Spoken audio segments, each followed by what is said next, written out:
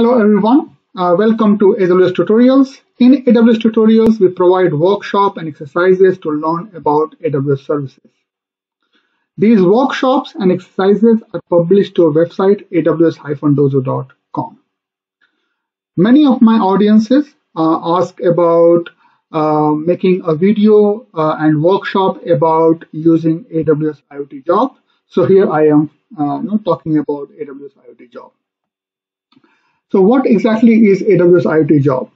When you're working on an IoT deployment and you have devices which are connected to AWS IoT Core, you have to perform various types of management and update on the device.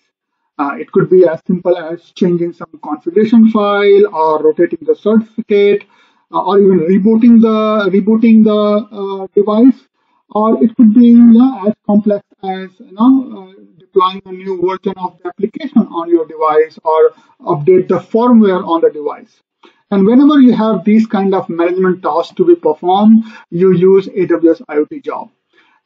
So in very short summary, AWS IoT Device Management uses AWS IoT Job to perform remote operations on the devices in order to manage them, in order to update them. So in this tutorials, we are going to understand the fundamentals of AWS IoT Job. And to be honest, there's a lot to study, but my purpose today is to give you at least the understanding of the most fundamental things about running a job on a devices so that you can kickstart in this topic. And then, of course, you can use AWS documentation to further build your knowledge about it. So let's get started. It's really a very interesting topic. So when you're talking about AWS IoT Job, where you have some device which needs to perform, some device on which your IoT device management wants to perform some kind of update. In order to run this update, you use a job file. And you can say job file is kind of a handshake or agreement between device management and device. So your device management does not perform the actual operation, but it actually creates a job file which has set of configurations, set of instructions, which device has to follow, which device has to execute to perform the update. So the job file is nothing more than a configuration file. It's a JSON-based file, but then device has a business logic, device has a code running, which understands the structure of the job file. And based on the structure of the job file, it will perform certain operations on the device to update it. And if it is not making much sense, just hold for a second. I'm going to show you a couple of examples which will make it much clearer to you. But let's understand what is the flow of communication between AWS IoT Device Management and device if device management wants to update something on the device. So the first thing, of course, is you need to have a job file which is created by AWS Device Management, but the device understands the structure of the file, and it also understands how to use the instruction in the file to perform certain operations. So the flow is that first, AWS IoT Device Management will configure the job. So here it will create you will create a JSON file which is a job file where you put down the attributes, the instructions which you want your device to follow to perform certain tasks, a certain update. Then IoT Device Management will publish this job. So it will configure the job and submit it or publish it. And when you do that, actually device management will receive or subscribe the job. Device management will receive or subscribe the job, and once it has received the job, it will start processing the job. Again, guys, here I want to give emphasis again that actually device management is not running any remote code on your device. Device has a local code which it is running to do the update. So device management is responsible for creating this job file and pushing it to the device, and then device will have a local business logic code running, which will simply process the job, which will simply perform the update depending on the instructions given in the file. Again, I will show you a couple of examples, but that will make you understand this. The simple term, your device management will configure the job, publish the job, devices will receive the job, they subscribe to the job, they receive the job file, and then they will process the job depending on the job file. When the devices are processing the job, actually they keep sending updates. So they are, because the job could be as simple as download the file, or it could be like update the firmware, change the configuration file. It can do complex things as well. So when you're doing so, your device might want to send the update in terms of, okay, I'm in progress, I have succeeded, I have failed, I'm healthy, things like that. So device is responsible for sending the updates back to the device management. And when they send the update back, actually in the device management job console, you can see the updates coming from the device. So by looking at the device management job console, you can know the status of the job on the device, whether it has initiated, or it is still in queue, or it is in progress, it has failed, it has completed. All those status you can come to know in device management console, because your device keeps sending the status update. And once the job has been finished, once the device says that, okay, job has completed or job has failed, it could be either way. In that case, it will simply mark, in the device management, the job will be marked as completed or failed. So that's how this whole communication works between the device and the AWS IoT device management. Now, the key here is the job file, because depending on the configuration of the job file, device has to process the job.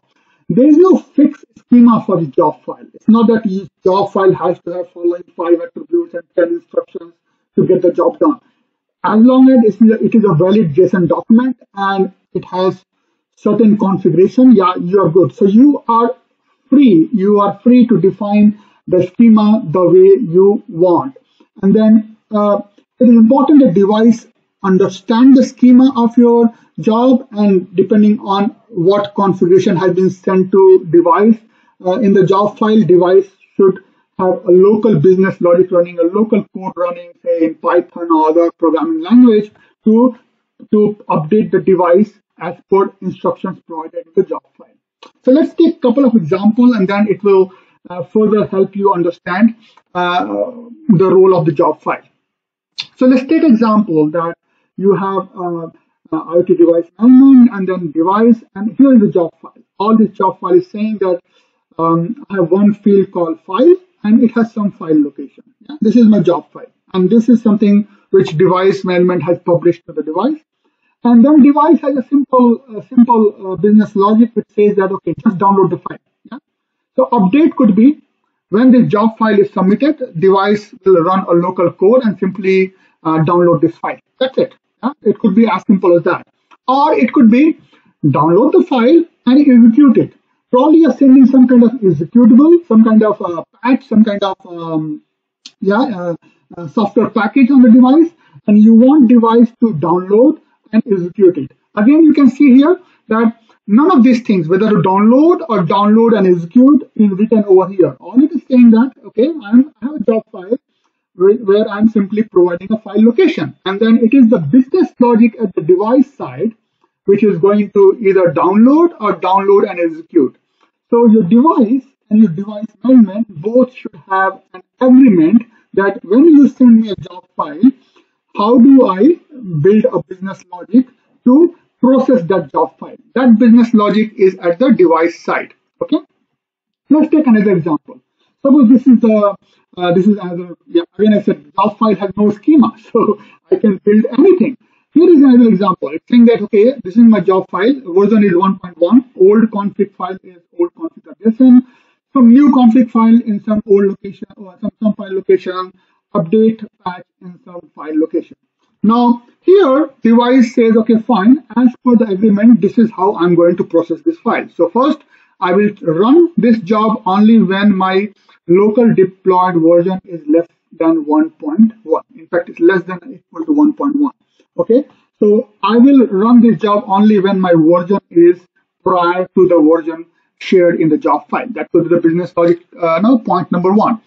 Second is, oh, you send me the old config, so I'm going to remove this old config from the device. Yeah? My code will do that job. Third, I'm going to download this new config from this new config field, yeah, from this file location. And finally, I'm going to download the patch file. Okay, and patch is kind of a software package I want to run, and then I'm going to execute the patch file. So the device can have this kind of business logic as well. Now, again, iterating it again, that what business logic you run here, depending on the job file configuration, is the agreement between your device and the device management. So device management is responsible to configure this job file, push it to the device, and then device is responsible for receiving this job file and then running a set of code to process this job file depending on what agreement device and device management have.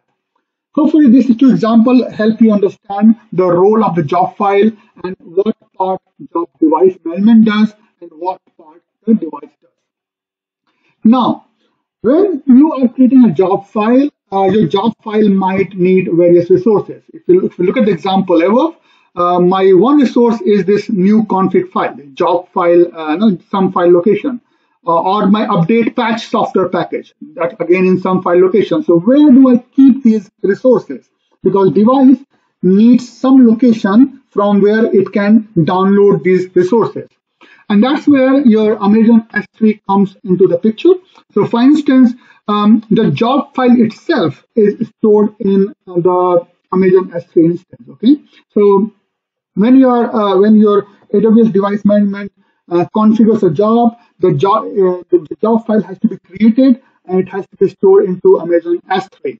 Then job file might have some other dependency, like I showed you earlier, the config files, the software patch, and those kind of things. Those can also be stored on Amazon S3 bucket. So you can have, and when you do so, actually, for instance, coming back to the previous example, suppose you are creating you're sending the update patch. Now this update patch you can configure like this. So you can say that, okay, in my say some region, say Ireland region, Ireland region in S3, I have a bucket like this. Then I have under the bucket I have a folder like this, and this is the key name for my patch software. Okay, so you can provide location like this for your resources. And what exactly happens is that when you submit the job, actually it will create a pre-signed URL, because this bucket is private. Device cannot simply go and access it. So in order to help device access it, actually what device management does, once you put a placeholder like this for your resources, it will create a pre-signed URL for this bucket, and it will embed that into this location. So this location will be replaced by a pre-signed URL, so that device can simply call that pre-signed URL and can download the resources. Yeah, so as simple as that. And this pre-signed URL you can configure for certain duration. So you can say that, okay, this resource is available only for next 5 minutes, 10 minutes, 2 hours, like that. So for that long, device can download this file, and after that, this pre-signed URL is not valid anymore. So you can really put your resources along with your job file into your S3 bucket, and then can provide location like this into your job file. And then when the job is submitted, and then when this file goes all the way to device, this part will be replaced by a pre-signed URL. And that pre-signed URL will be then used by device to download the resources. Yeah, so this is again a very interesting thing to know that how do I embed, how do I put location of my resources inside my job file. So moving on, how do these guys communicate? Because we talked about that, okay, IoT device management publishes the job file, then device will receive the job file, and then device will send update back. How does this communication happen? There are two methods for such communication. You can use MQTT or you can use API call as well. Both are supported. And I'm going to give an example of MQTT because that is the most popular method used for such communication. So what happens is that when you in your device will be running a code which is subscribed to this particular topic. So this is kind of a fixed topic, which is like AWS things. This is the device name. So when the device has been registered to the AWS IoT core, you have a device name. This is a device name. Then jobs and notify next. So this device will subscribe to this particular topic. So whenever a job is published by device management, and device management says, okay, I'm publishing it for this particular device or set of devices, this device will get notified because it has subscribed to this particular topic. So it will get notified, and when it handles the notification, actually the job file is provided to the device. So device receives the job file. So very simple, your device subscribes to this particular topic, and whenever the job is published, it gets notified about the job, and when it handles the notification, you get the job file, the whole configuration of the job file. Now, in order to put the status back, because when I'm processing that, device is processing the job file, it will go through various stages, and if it wants to publish back the status, then it uses the other topic. So it simply publishes the status back to this particular topic. Again, in this topic, you have got AWS things. This is the thing name for the device, jobs, and then job ID. Now, when AWS IoT Device Management publishes the job, it creates a job ID. Okay, it puts a job ID into a job, and that job ID is sent along with the job file. So when a device receives the job by subscribing to this topic, it will have a job ID. So device has to extract out that job ID, and then it can construct a topic like this using the thing name and the job ID, and from there it can publish the status. When it publishes status to this job, this topic over here, AWS IoT Device Management receives the update, and it will update the status in the job console. Okay, so again, it uses MQTT based communication for device and device management to receive the job file and also update about the job status. You can also use API call, but that I'm not covering today, but you can go through the AWS documentation to learn about using API call to receive a job and also publish the status of the job. So moving on. So as I mentioned that you can use this particular topic to, device can use this particular topic to publish the status back. So what are the status you can send back? I mean, there are a number of status, but three most important status device sends back. One is it is in progress. So you receive the job and then say, you know what, it is in progress. And then if the device has successfully processed the job, it can send the succeed message. If any error has come, it can send the fail message.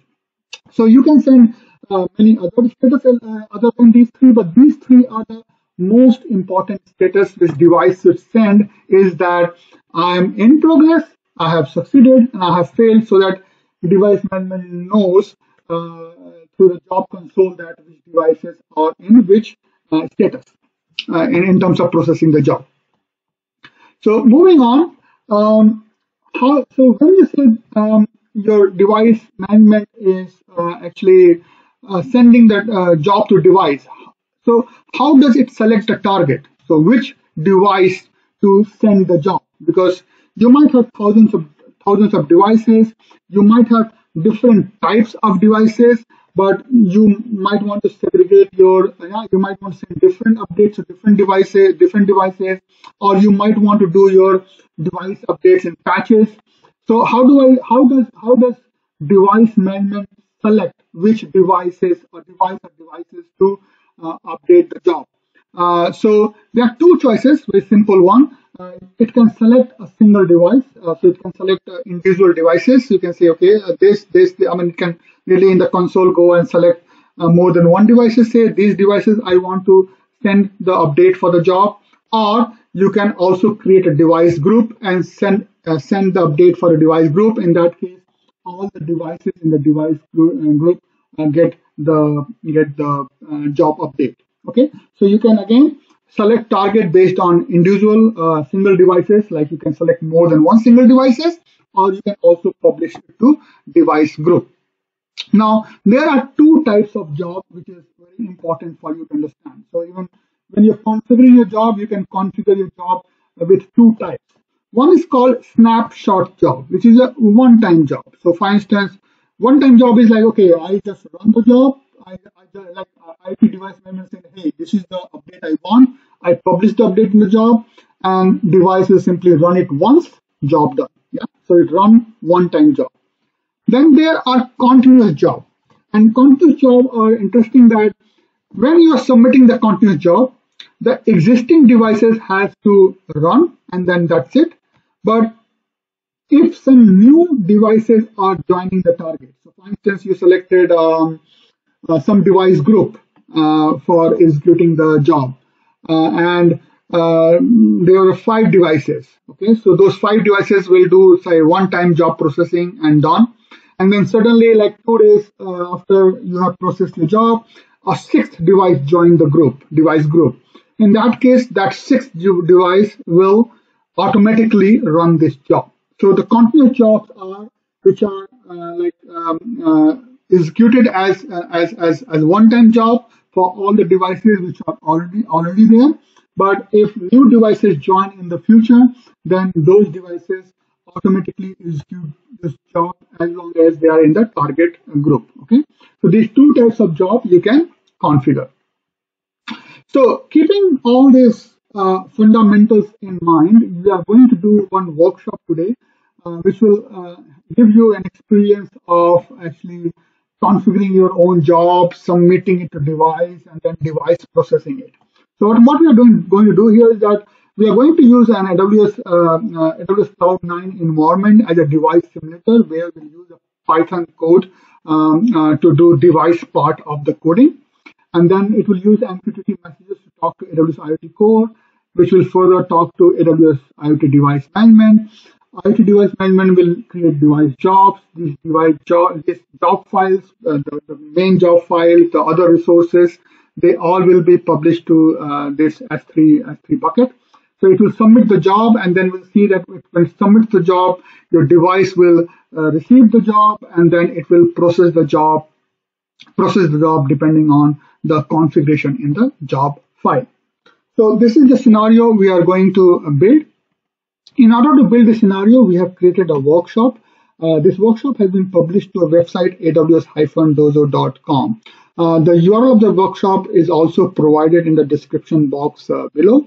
And you can simply follow the instructions in the workshops to complete this scenario.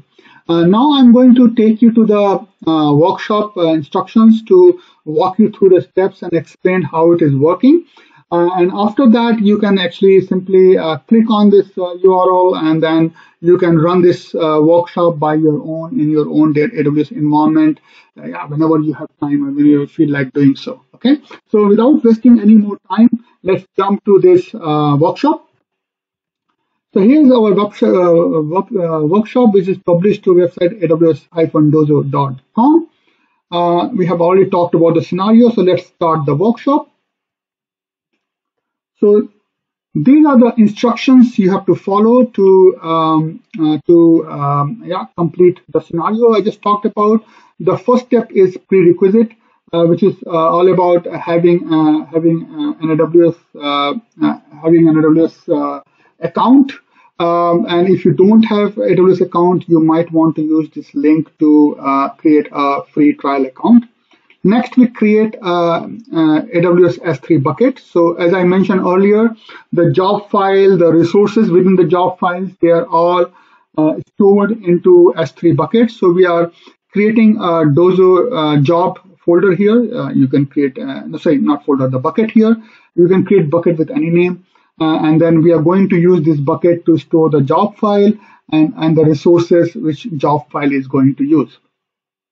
The next step is to register the devices. Now we need to register the device as a thing so that this device can then is discoverable within AWS IoT Core, and then device and AWS IoT Core can talk to each other.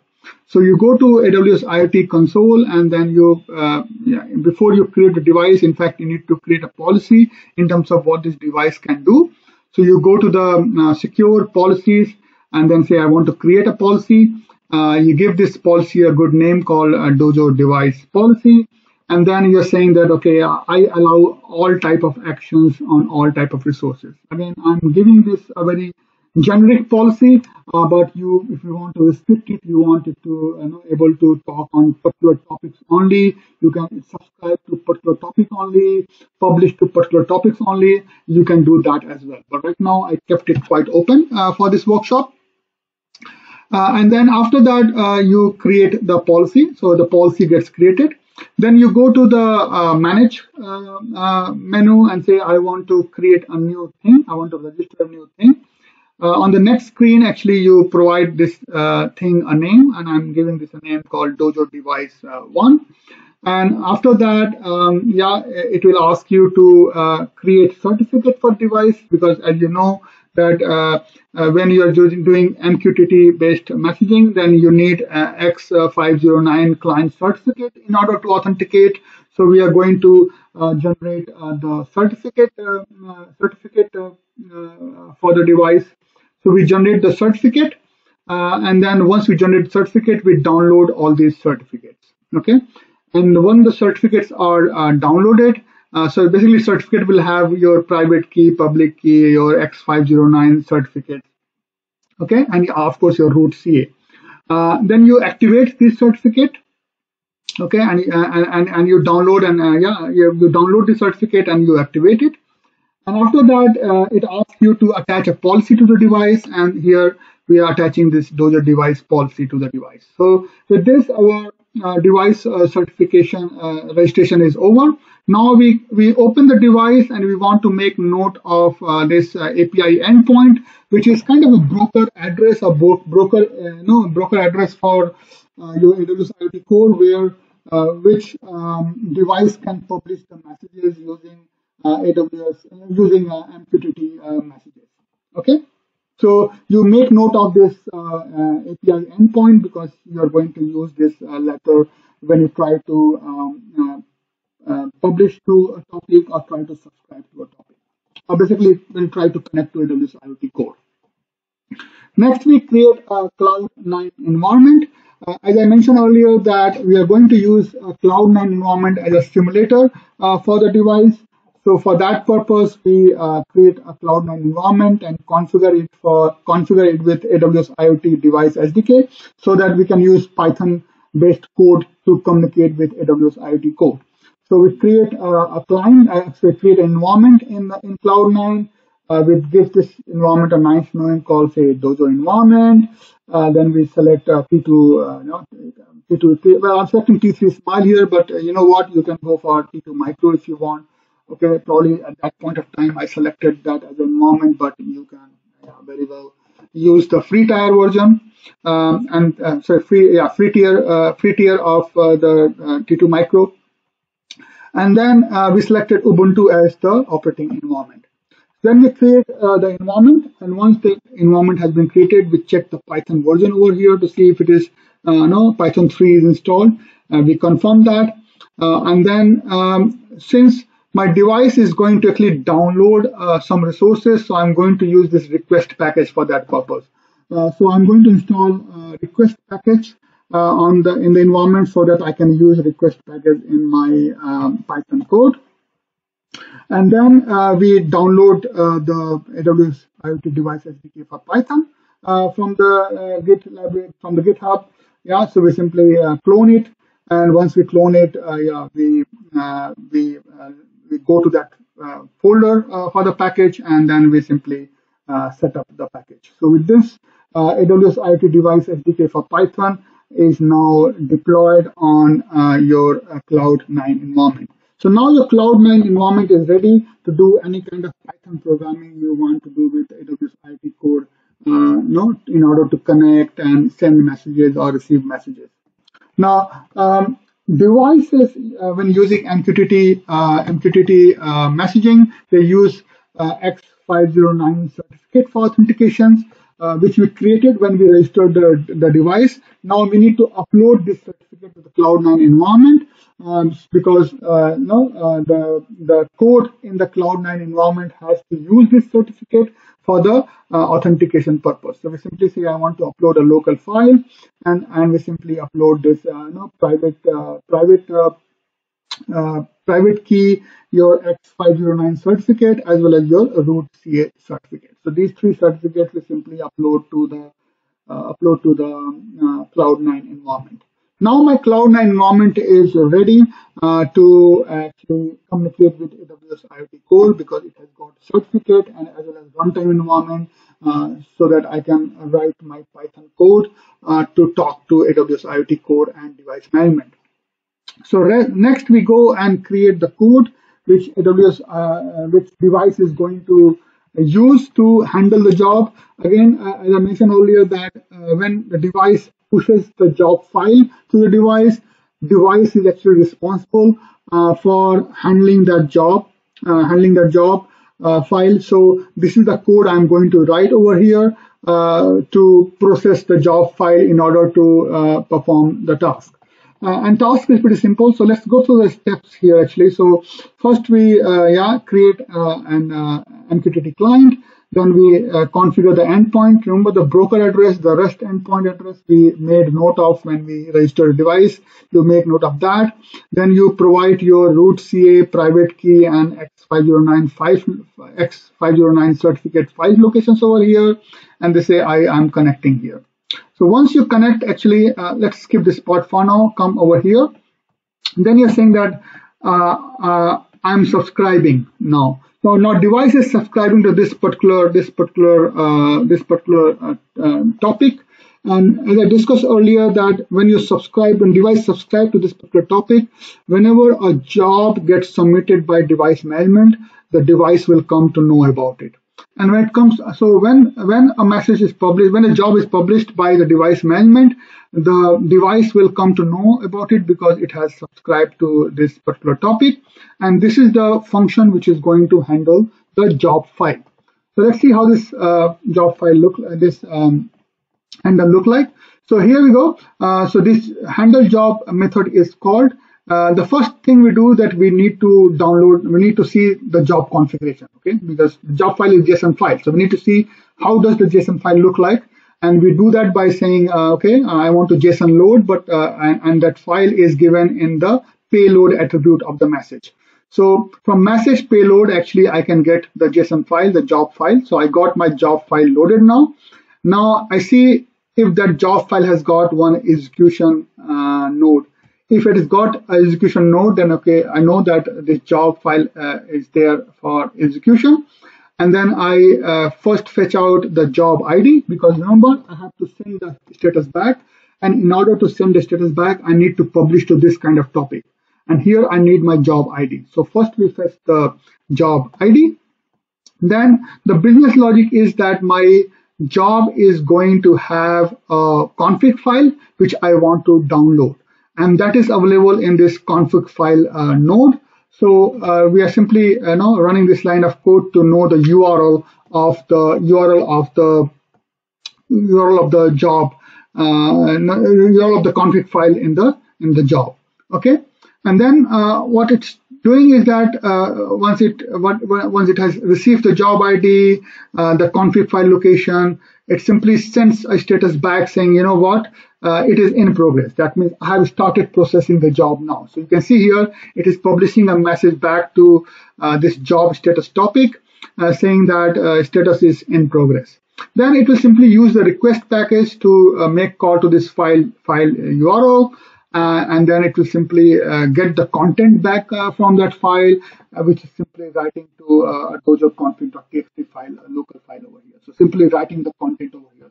So in this example, the device business logic is that, its job business logic is that when you get the file URL and simply download the content. So in this case, you can see that I'm making a request package call. I'm getting the content back, which I'm then writing it back to a local file. And then this was the job to perform. My job is done. So what we do is that we send the client actually sends another message, MQTT message, saying that, you know what, the status is succeeded. That means I have successfully downloaded the file. So you can see how you can process your job file at the device end. Again, this was one example. Depending on the job file configuration, you might have even simpler or more complex business logic. And finally, your device disconnects and say, okay, I'm done. So this is the file you create. So you create a file called joblistener.python, where you put this code over here.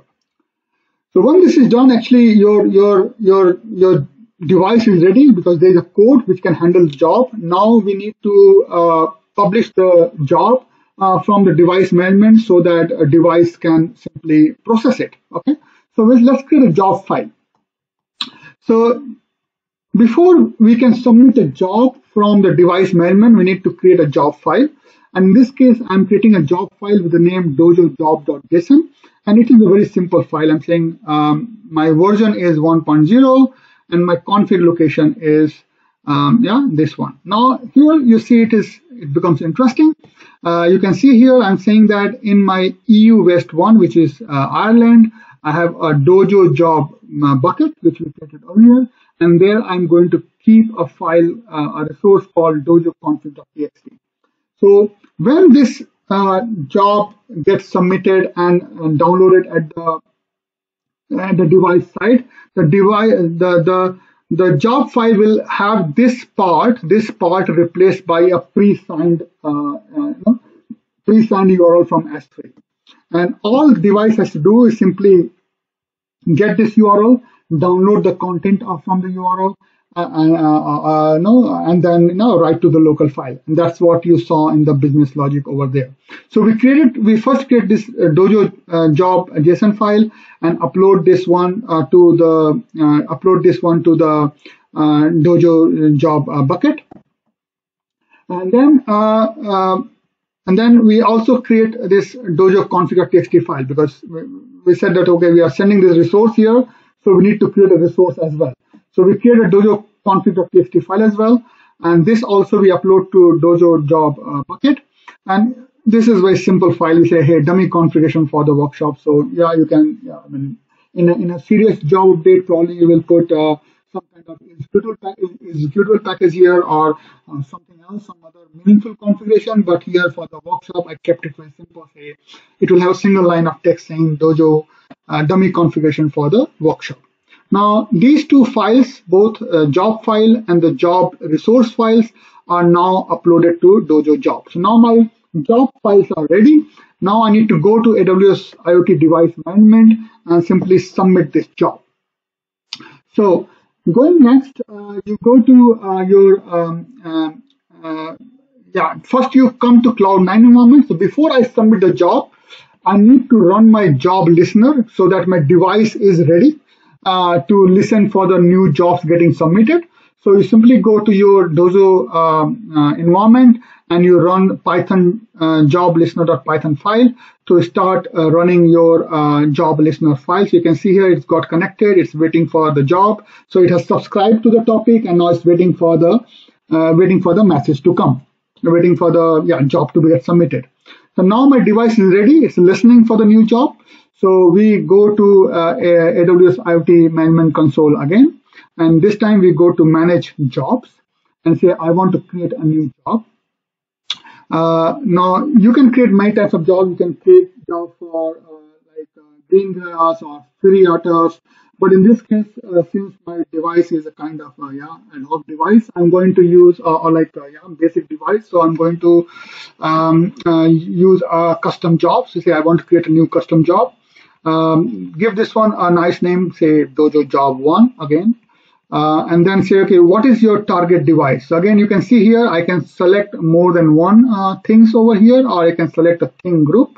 But in my case, like in this workshop, we have just one device to say, okay, this job is for Dojo device 1. Then say, okay, tell me the location of the job file. And in the earlier step, we have created the job file, dojo job.json. So we simply provide this job file location. And so when you click on this, it tells you, okay, select the S3 bucket and then select the file inside the S3 bucket. And you simply select your job file location here. Then it says, now in order, when you're doing so, actually, as I mentioned that it recognizes that, there is a pre-signed URL in the job file. So it says, okay, there is a configuration where my resource is also in the S3 bucket. That means the device management will create a pre-signed URL for that resource in the S3 bucket. In order to do so, it needs a role which has permission to do so. And that's what we are doing here. So we simply go here and say, you know what, I want to create a new role. Yeah, it's as simple as that. So I'm creating a new role, and this new role will provide AWS IoT Device Management to be able to create a pre-signed URL for the resource inside my job file and now embed that into my job file. So we create this Dojo IoT Job role. Okay, so we create this role, and this role is created and get assigned to the IoT device management. Then we select, okay, what type of job it is, you say that this is you can see. Sorry, I'm a little blubbering here. Let me clarify here. So yeah, say you selected, I want to pre-sign my URL and have configured my job file. So you can see here that it has selected this URL, and I say that this URL will expire in 5 minutes. That means when the job file gets submitted, it will have a pre-signed URL which device can use to access the resource, but that URL is available only for the 5 minutes. And of course, you can change it to make it higher if you want. And finally, you select the job type, whether it's a snapshot or continuous. In this case, we are saying it's a snapshot kind of job. Then you click on the next, and on the next screen, actually, you keep everything default and say you click on the create button. And when you do so, actually, your job gets submitted. And when the job gets submitted, actually, the job gets posted to the device, and then device will use the code which you have written in the job listener to process the job file and do the update on the device. So if you stay on your console for quite some time, you will see that your status will move. So this your job, this Dojo Job 1 status for this Dojo Device 1 will move from in progress to succeed. But it happens very fast. If you want, you can put some kind of sleep there if you really want to check it. But yeah, it happens very fast, and you can see that your device has your device job has succeeded, and job is marked as completed. Now, if you go back to your Dojo environment, you will see that your code has run actually, and it has processed your job. And the proof is that you will have this Dojo config.txt file, which was not earlier there. Now this file has been created on your device because the business logic inside the code was to simply access the resource and write it back on the local machine or local device. So you can see that my job listener has worked, and it has created this dojo config.txt file. And that's all. And then you can see that how you were able to submit the job and how device was able to process the job using the Python-based code. Now, next step is to go and clean up the resources so that you don't incur any cost host this workshop. So that was all about the workshop, which shows how to handle job in AWS IoT. Hope you like this video and workshop. If yes, please click on the like button. Please subscribe to my channel. There are many other similar workshops and exercises which you can use to learn about AWS services. I strongly recommend to use those workshop and exercises to implement a specific scenario and have a practical experience of working with AWS services. We always look forward to your feedback and comments. If you have any feedback or comments, you can either provide us in the comment section in the YouTube channel, or you can also click on this contact us tab here and can provide feedback there as well. We always look forward to your feedback for the new content or for improving the content. So that is all for today, guys. I promise to come back with another such workshop and video in the coming days. Meanwhile, stay safe and have a nice day. Bye-bye.